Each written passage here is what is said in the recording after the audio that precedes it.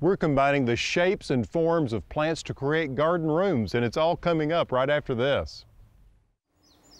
During my years as a garden designer, I've enjoyed helping homeowners create private sanctuaries full of beauty and wonder. I find each garden to be a fresh opportunity to explore and create uniquely personal spaces. These are just a few of the gardens I've helped transform into garden homes.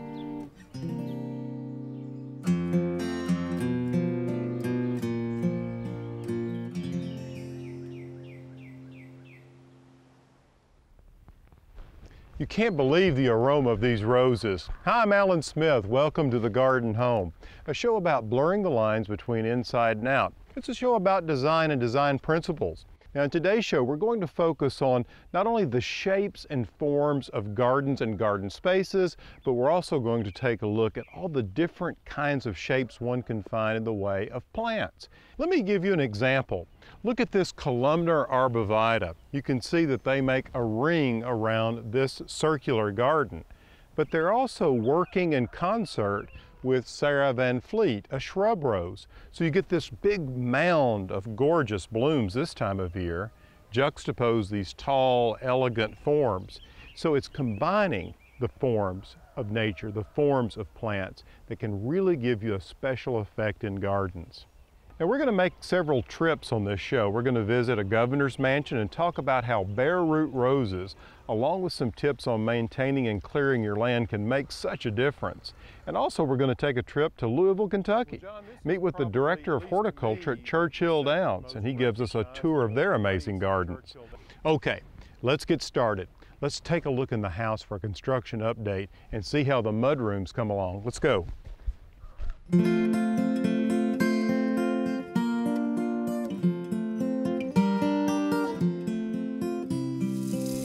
Well, welcome to the mudroom. It has certainly transformed.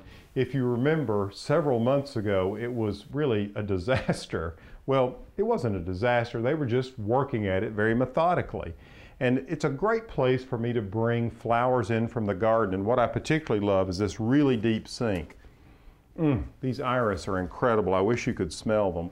And you can set them down in here, and I like it because it's cool and dark in here, which will help keep the flowers lasting much longer. Now, this sink I'm very proud of. This is a farm sink that a friend of mine who's a specialist in stone actually installed, and it's made of soapstone. But if you've ever used soapstone, you know that it has to be cared for a certain way. Terry Getta and his wife Kathy not only designed and built the sink and installed it, but Terry also helped me understand what I need to do to take care of it. Each job that we do, we look at it as an individual. Marble, granite, and limestones really stand the test of time because of the quality of the material. You can hone the material, which will take the high shine off, the high polish, give it more of a satin finish. One of the unique things of soapstone is its ability to last and its ability to be freshened up every time you want it to look like a new surface. One of the reasons we use mineral oil for soapstone is because it's give it a whole new look every 30 days, if that's something you want to do. And it can make such a dramatic difference on the beauty of the stone. It's not going to make it look shiny, as it will bring out the color of the stone. So you can see the dramatic difference between using oil and not using oil.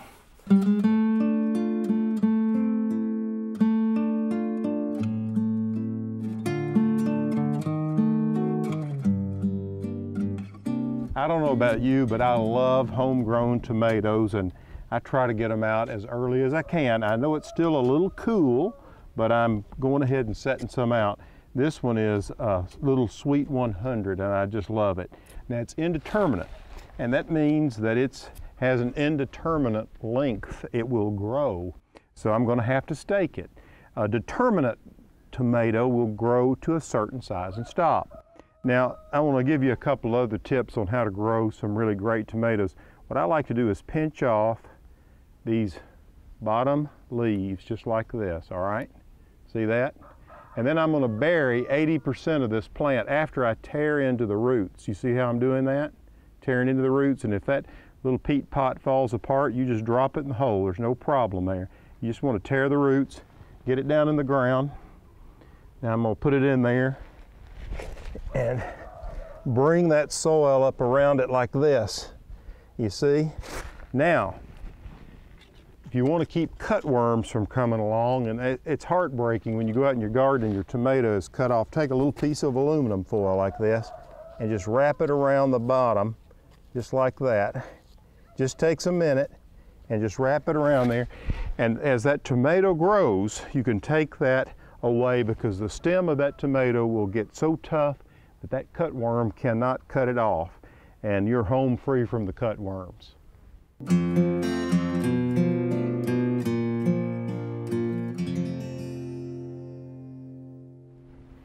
You know, I love this idea of blurring the lines between inside and out, and I'm always looking for ways to do it. Now, this is my painting studio, and as you can see, we've created an arbor, or really it's a pergola, that runs along the length of the studio. Now, the idea is to create almost another room out here by simply placing these 4 big square posts with a slight chamfer. You can see the slight chamfer on the edge, and then with just a simple cap at the top, and then these unpainted support timbers for a vine. Now, here's where we get to this thing. I found 4 of these in a nursery. They were in the back and nobody wanted them. This is Wisteria frutescens. It is the American wisteria. Now, we're all familiar with Wisteria sinensis, or the Chinese wisteria, with those gorgeous purple blooms that you see climbing up in trees and everywhere. And then the Japanese wisteria with its beautiful long racemes is yet another one. Well, this is an American variety, and it has beautiful, almost slight violet colored blooms, and I think that's where they got the name of this particular cultivar called Amethyst Falls. Now, what I'm going to do is just take all of this dead away, but you can see, look at all of this new growth coming up. And what I plan to do is plant one of these on the corner here and one on the corner there, and I'm going to train them up the columns and let them cover the top of this arbor completely, which will add more to the shade here, and then you'll see those beautiful blooms. And what's interesting about this particular variety of wisteria, it doesn't bloom as heavily, but it will often repeat itself through the season, throwing off these little almost grape-like clusters. So what we're doing here is we're blurring the lines between inside and out with both structure and with, of course, plants.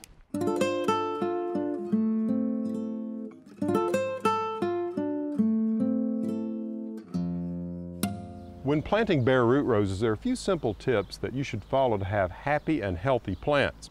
We're working at the governor's mansion where I'm planting several bare root roses. For some reason, people are afraid to plant roses, and particularly afraid to plant bare root roses. I just want to show you how easy it is. Now, I know this looks like a space alien, but this is actually a bare root rose.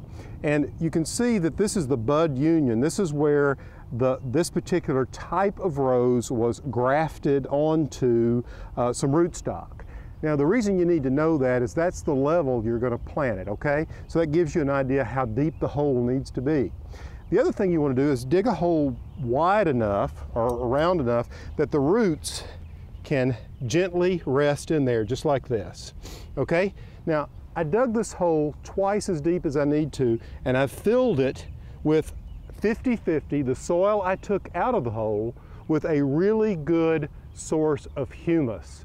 This is a potting mix that has mycorrhizae in it, which is a fungus, a beneficial fungus that helps the roots really get started, those little baby feeder roots. So what I've done here, you can see I want to make sure that that bud union is right up here and not buried. All I have to do now is add a little water. There we go.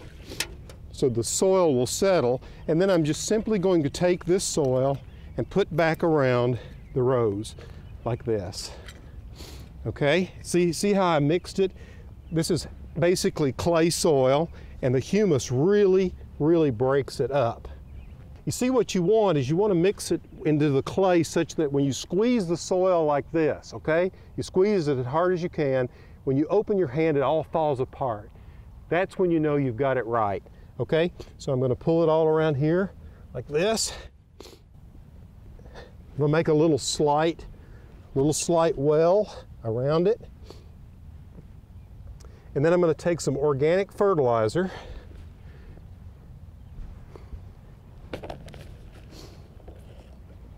About a half a cup. I'm going to sprinkle the organic fertilizer around it like this. And that's a 5-5-5 ratio.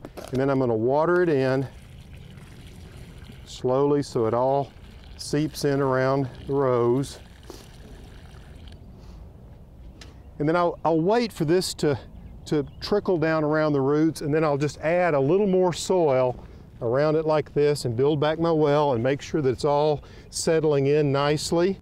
And then the next step would be to mulch it.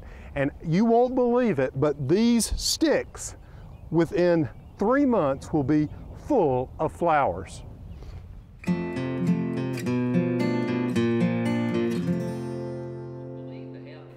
On a recent trip to Louisville, Kentucky, I was invited to visit the gardens of Churchill Downs. I have to say, there was a lot more there to see than I expected. The gardens were really amazing and full of eye-popping color. I met with the horticultural director, John Backert, and he gave us a guided tour of the grounds. John, it's such a pleasure to come out here and see these gorgeous animals when there's not a major race going on. I've been here before when the race is going on, but now you can really focus on these animals. Oh, absolutely, and they're such beautiful athletes. You know, it's a great setting to be here, like you said, in the morning, see the workouts and see what's going on. Yeah. Well, one of the things I enjoy, of course, are the plantings, and you as director of horticulture are sort of the maestro that pulls the color together for a very long season of races. Yeah, our fall season begins at the end of October and then runs through the weekend after Thanksgiving. So, you know, we're post-frost. We have a lot of things to deal with as far as that, and we rely a lot on texture and color, but we get some things that are blooming too. So. Well, I saw some gorgeous things driving in. I'd love to go on a tour. Absolutely, let's go. Well, Alan, if you're going to start a tour, this is probably the place to do it. This is the Aristides Garden. It's the oldest section of Churchill Downs. Now, Aristides was the first winner of the Kentucky Derby. Absolutely, it's the first winner, 1875. This is so gorgeous here, the way you have Aristides surrounded by these magnificent roses. Horticulture plays such a strong role here, doesn't it? It does, and all the way back to the beginning. You'll see great floral displays, great, absolutely tremendous annual plantings, and I think a lot of that had to do with building an atmosphere. Just give me an idea of sort of what you're up against. Length of season, the number of people per year, the acreage. Well, I do 250,000 people for Derby week alone. About 1 million people a year come through Churchill Downs, about 140 acres. You know, and even for late October, I mean, it's just outstanding looking. Well, thanks, Alan. Let's take a look and see some other areas. Great. Maybe you see a horse or two. You bet, I love it. So what is this, John? This is the paddock area. This is where horses are actually come to be saddled before the races. They're trained in this area to get used to the crowds. I see certainly some gorgeous peppers, which fit the fall, and then mums, which are classics, but then I see some things there in the center that look like maybe they've bloomed throughout the entire summer. They have, and that's osteospermum. And you know, I thought that thing was going to burn out on me early in the spring, like most of those osteos do, so I interspersed it with some scavola, thinking the scavola would overtake it. It's been the other way around. Well, you're doing a great job here. It's just an inspiration to see it. Congratulations. Well, thank you. You know, and I enjoy what I do. This is terrific to have you guys come out, and I hope you enjoyed your time in Kentucky.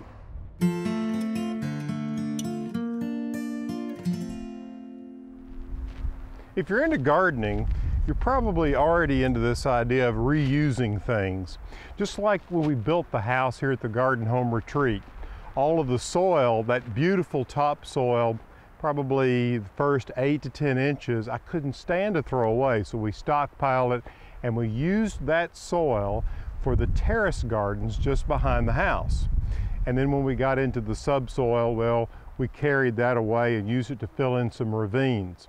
Now I've created this acre vegetable garden. And an acre, just to give you an idea, is 209 feet square. So 209 times 209, you get roughly this shape. Now this is slightly longer than it is deep, and it's just a little under an acre. And what I decided to do was take this little piece of ground here that had been already cut back in the 1950s. So there really weren't very many big trees here at all. There was a lot of brush, a lot of sawbriars and things like that. And we managed to save about a dozen pine trees that we're going to cut for poles for the barn that we're going to build. But anyway, the soil was so important to me to get right. It really needed to be amended. We started out with a good base, but I wanted to bring in a lot of compost, any sort of decayed organic matter. So we started with compost and then piled on top of that sand, and with that we took litter, or the sort of bedding that they use at the state fair for the livestock. We took all of that had been stockpiled and blended this together. Oh yeah, I can't forget about the chicken litter. We put chicken litter out here, and you could tell it for several days. But then we pushed all of that into this garden and then integrated it into the existing soil. Then came putting lime. Now, what you want to do with a vegetable garden is you want a pH that is somewhere between 6 and 7. And what we had was a little bit on the acidic side, so we added lime. And you can see some of the lime here on top of the ground. It looks like a dusting of snow. And that'll sweeten this soil because it's naturally acidic clay, what we have here. Now what I'm doing is I'm literally laying out the rows the way I want this vegetable garden to work. And I've come up with a 12-foot path that runs down the center, the north and south axis, and then radiating on each side of that 12-foot path will be perennial vegetable varieties or brambles or things that are going to persist in the garden that you don't plant year after year. For instance, we'll have blackberries, we'll have raspberries, we'll have blueberries, and then along in here there'll be asparagus and strawberries. These are plants that stay in the garden. And then in between these ribs, if you will, there'll be plenty of space to grow the annual vegetables, tomatoes and squash and cucumbers and onions and all of those sorts of things, and particularly potatoes. We're actually getting some potatoes planted today, and I'm very excited about that. However, when I think back when this process started, that was clearing the land, I tell you, it was quite a challenge. Recently, Dan Paskey came out to the Garden Home Retreat so we could discuss what we needed to do to prepare the property. Hey, Dan. Hey, Alan. Well, we're making good progress out there. Well, good. Well, it looks like it may start raining. I was hoping to get this crabapple in as soon as I could, but it looks like they might have to wait until maybe tomorrow. Yeah, the clouds are coming in. Well, how'd it go? Well, we're making some progress. I think the first thing we did was we went through the field and we picked out the big rocks with this front end loader and kind of pushed them out of the way. Yeah, there's a lot of big rocks out there. Yeah, we found quite a few. So we got those out of the way first, then we came back with the rotary cutter, went through and chopped it down nice and low. We got all that brush out of there for you. Yeah. Last thing I think we have to do after we finish with the rotary cutter is go back and get the small rocks out. You didn't hit many rocks with it, I hope. We hit a few, but for the most part we did all right. Yeah, good, good. Well, I like getting the edges of these woods cleaned out because it helps on a lot of different levels. I like to run the sheep up in there in the summer because they've got a few trees to get under, so they get a little protection. Also the poultry, we push the poultry houses up there, and last year it was so close to that wood line we had some predators come in and actually kill some of the birds. So cleaning that out, I think, is going to help. Yeah, I think you won't have that problem next year. We got in and got a lot of that brush out. There's a little more to go. Well, listen, I sure appreciate your help. No problem. Always happy to help. It's a big place. I need all the help I can get.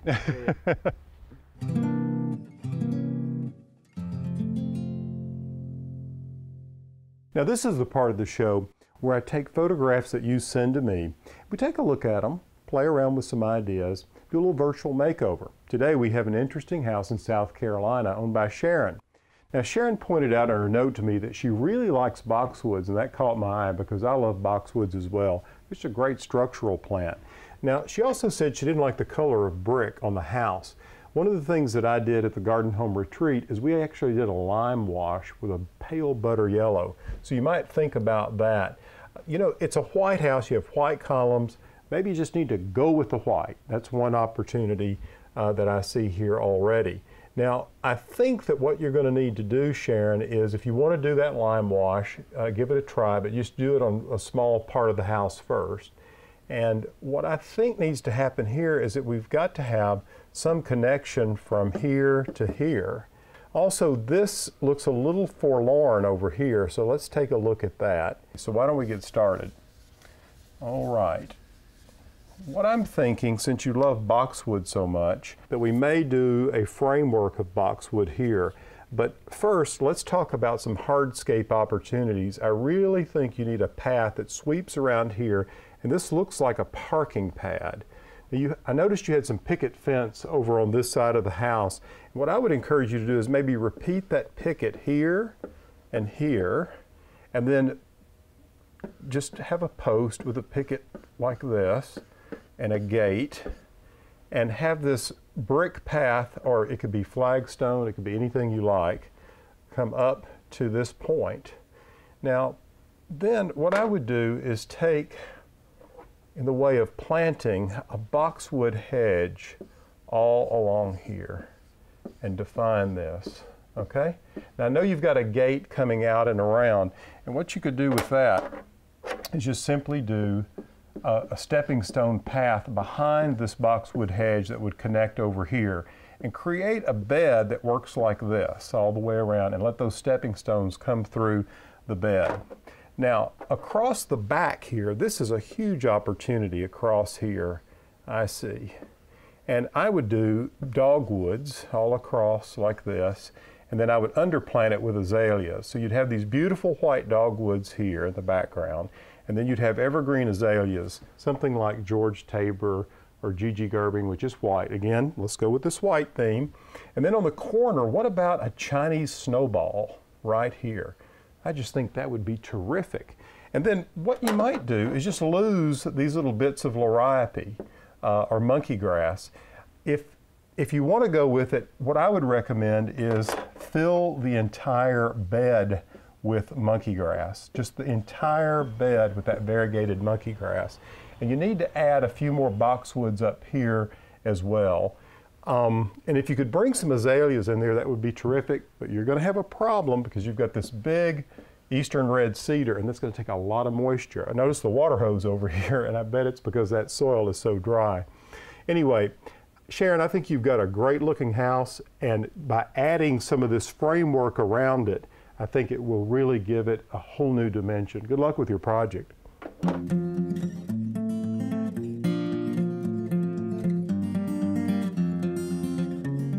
You know, when you really begin to think about it, you see shape and form everywhere.